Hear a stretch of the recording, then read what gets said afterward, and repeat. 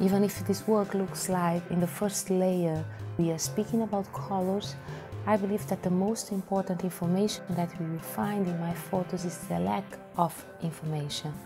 You don't know who is the poor, who is the rich, what are the sexual options, who is the migrant or not, who is the local or not, who has disabilities. The idea is celebrate what I believe that is the most powerful resource of our species, its diversity. I start this global conversation to try to prove that with images that race is a social construction. If it's a social construction, maybe we can deconstruct this together through art.